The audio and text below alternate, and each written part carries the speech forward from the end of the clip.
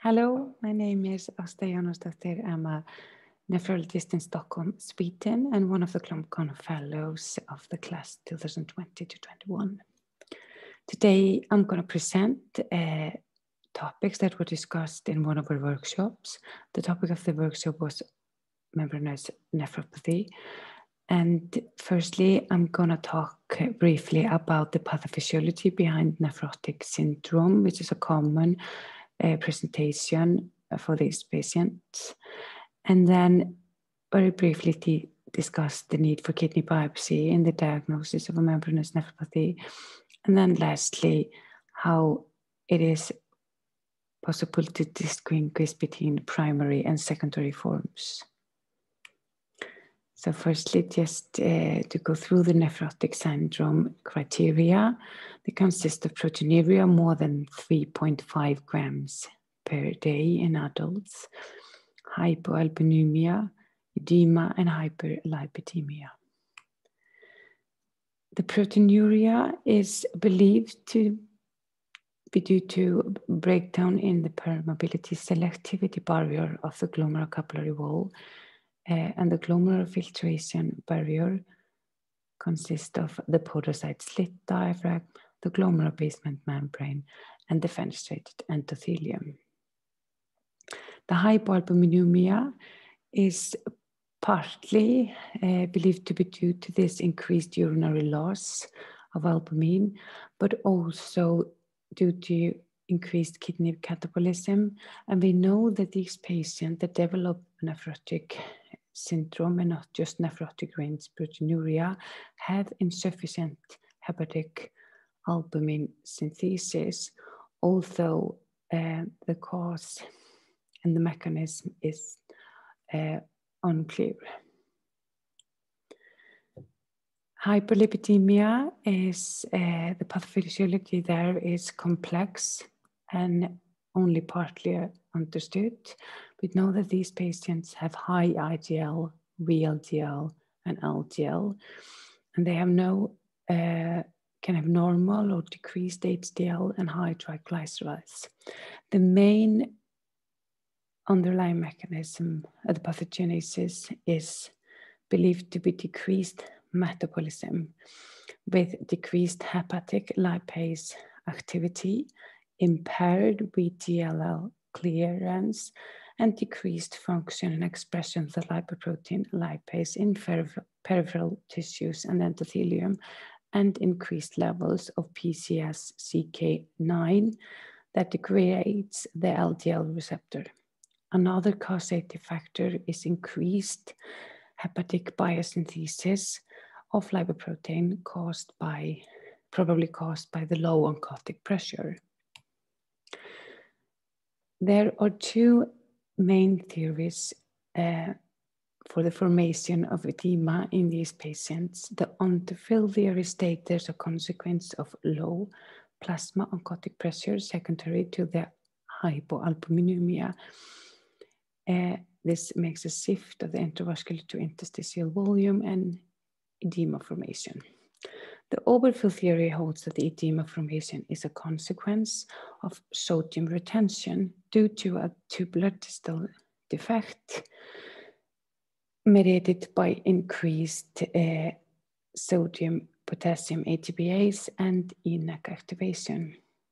The overfill mechanism is now believed to be the causative mechanism in most cases of nephrotic syndrome, as we know that the intravascular volume is normal or even increased in most patients with syndrome. Although hypercoagulability is not one of the is not included in the criteria, it's a common complication in nephrotic syndrome. And the pathophysiology is not fully understood, but believed to be multifactorial. Genetic background and environmental factors such as inflammation, medications such as diuretic and immobilization can play a role. But we know that the hemostatic is also deranged. There is increased synthesis rate of procoagulation proteins in the liver and increased urinary loss of coagulation regulatory protein. And there is evidence also for increased thrombocyte activation that can increase arterial thrombose risk.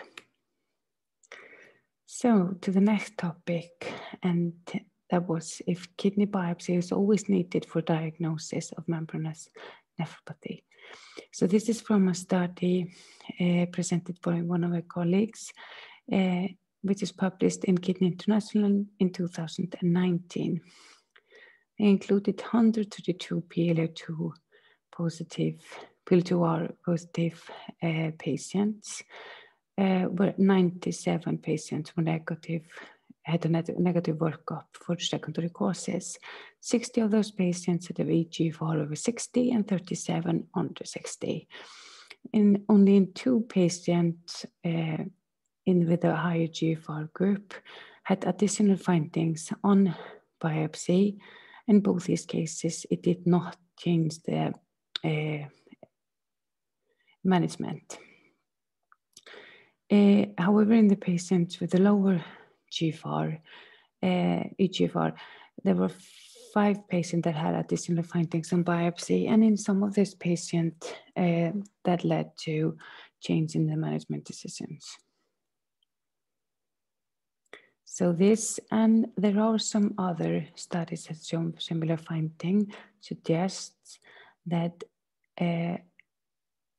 the diagnosis can be made without kidney biopsy in PLA2R positive patients, especially if their kidney function is normal. So is it possible to distinguish between primary and secondary forms of membranous nephropathy?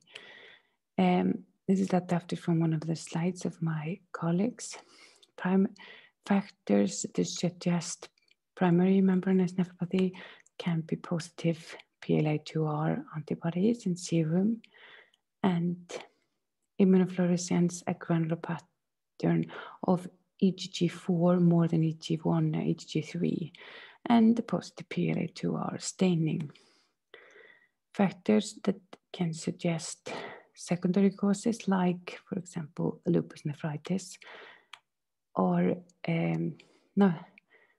besides the subepithelial deposits seen in membranous nephropathy, subendothelial deposits, mesangial deposits, and hypercellularity. On the immunofluorescence can show full house that suggests lupus nephritis, and a dominance of IgG3 or IgG1 rather than IgG4, like commonly seen in the primary form. Oxytocin 1 and oxytocin 2 have been associated with lupus nephritis, and NAL1, one of the new biomarkers, has been associated with malignancy. And then the electron microscopy, the findings of fingerprint deposits and tubular reticular inclusion suggest secondary causes like lupus nephritis. So that was all. Thank you so much.